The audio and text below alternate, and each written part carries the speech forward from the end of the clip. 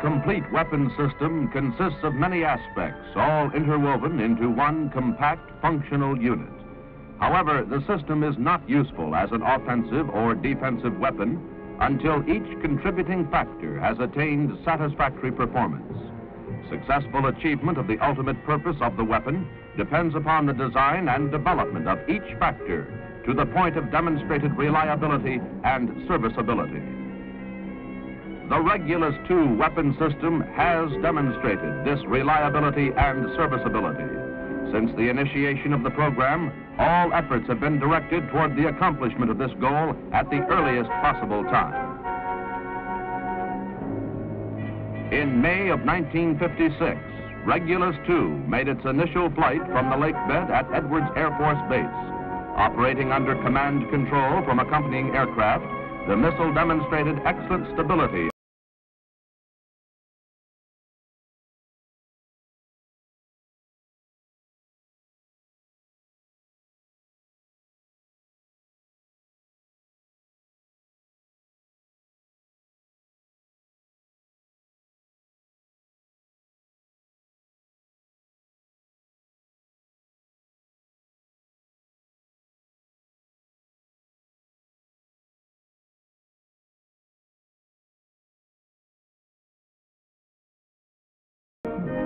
During the following 17 months, 20 flights were accomplished covering all basic flight regimes, up to speeds of Mach 1.8 and altitudes above 50,000 feet.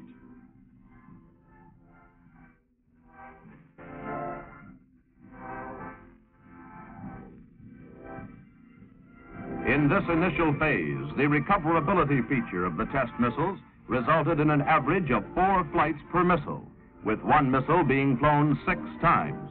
This recoverability demonstrates the economical aspects of this concept for training purposes.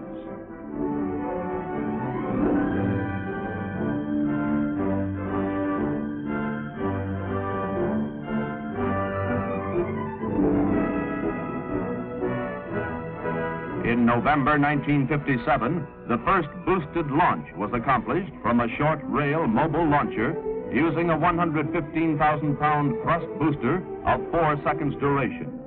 This launch also marked the first flight of the improved version of Regulus II, utilizing the J79 engine.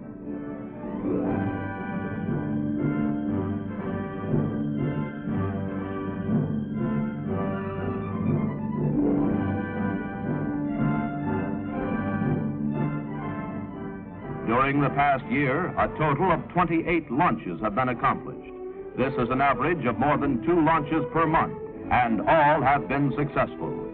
The majority of the flight patterns for these flights has been accomplished using out-of-sight control.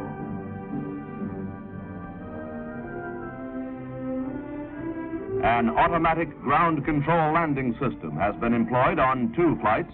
This system requires no control aircraft and has been successfully demonstrated.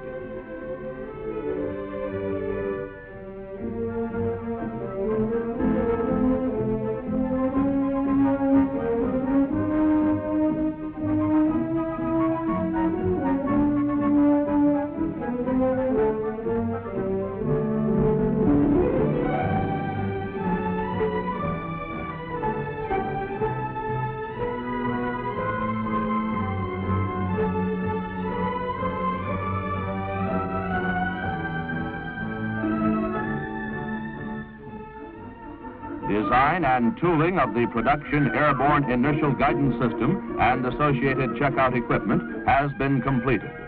Inertial guidance has been flown in the missile 7 times, successfully demonstrating proper functioning of this equipment in the missile environment. These flights in the missile, as well as in a piloted aircraft test bed, have substantiated the estimated accuracy of the developmental systems.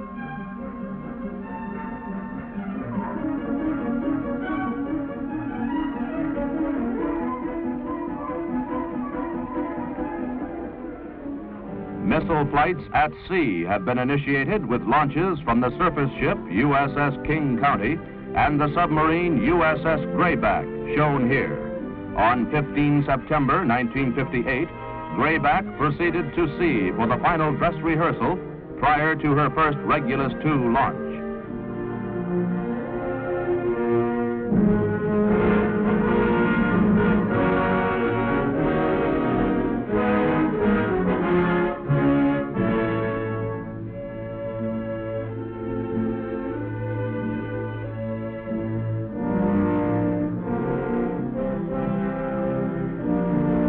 On 16 September, the Regulus II weapon system, ship, missile, checkout equipment, and crew was successfully demonstrated.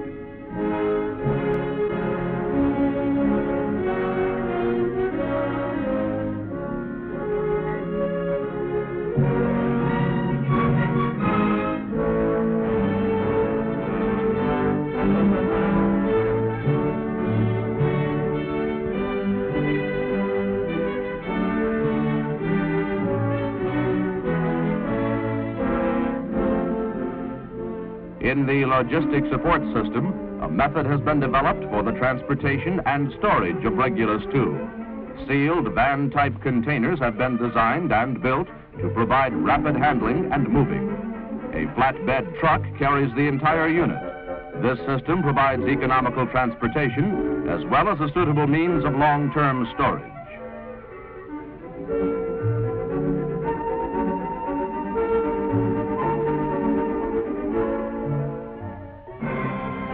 The flight test evaluation has been pursued at a steady pace to develop a missile that will be completely operational when delivered to the customer.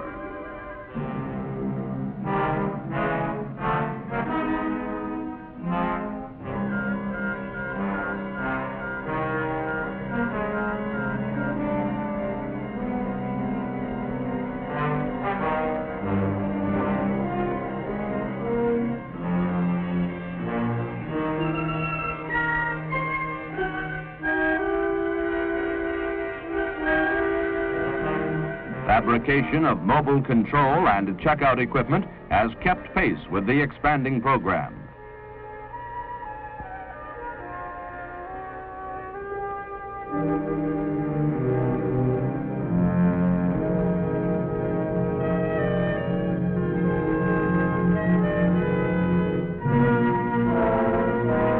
Four tactical missile operations have been accomplished, demonstrating the terminal dive maneuver and warhead fusing.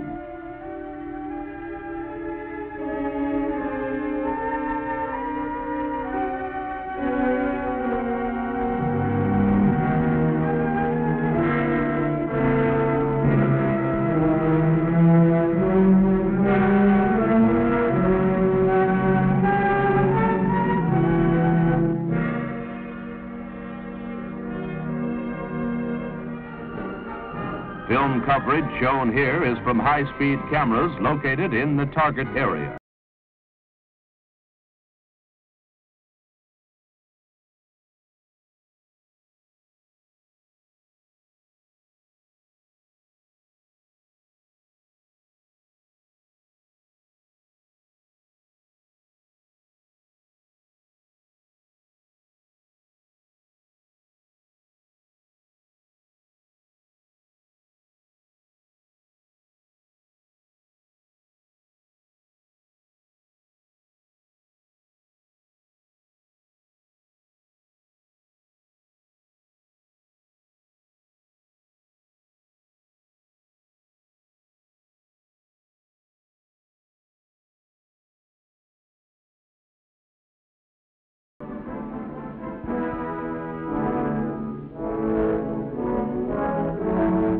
In summary, the Regulus II is an existing, proven weapon system.